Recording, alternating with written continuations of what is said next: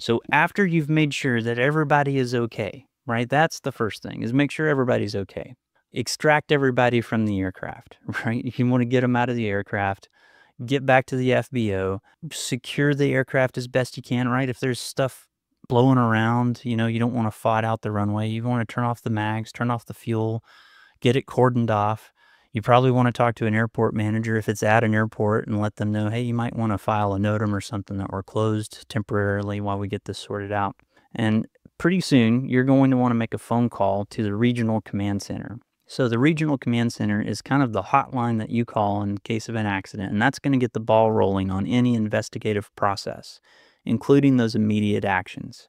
So generally speaking, the NTSB, so this number, if you want to write it down, it's 817-222-5006, and that's on the Discord server and posted in the live stream podcast companion. Anyway, that phone number, 817-222-5006, that will get the process started.